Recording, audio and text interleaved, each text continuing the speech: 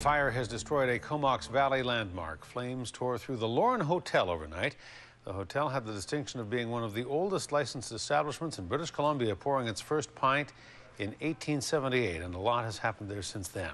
Tonight, a burnt-out shell is all that remains, along with decades of fond memories. A-News reporter Gord Kurbis has the story.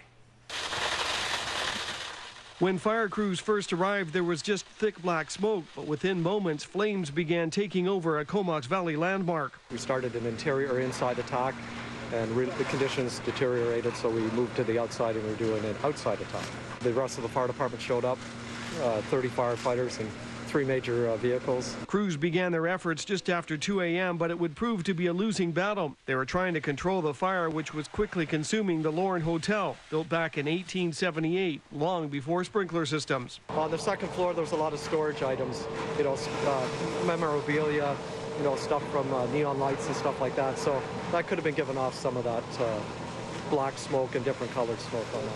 The Lorne was the Comox Valley's first hotel and was seen as an important fixture in the community. Amongst the handful of those watching it burn in the early hours was Bob Wilson. Ever since I came here in 1976, this was the first place I went after work. Go for a beer. I've been going here a long time. I met my partner there 30 years ago. We used to go there and play pool back when we were like in our 20s. And there's some pretty interesting characters that used to hang out there, like older people, which are all gone now.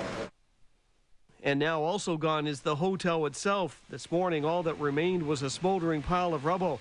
One Comox town councillor says a big part of the community has disappeared. It's not a good thing for our town, that's a building that everybody sort of really liked around our town and really added some character to our main street, so it's a big loss. Do you have any personal memories? Oh, none that I'd want to say on camera.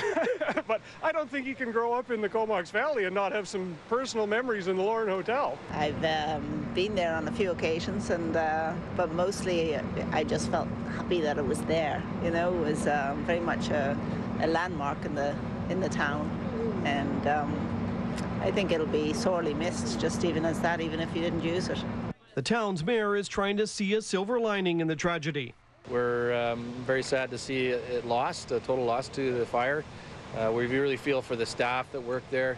We're very thankful that there was no one hurt, no firefighters hurt.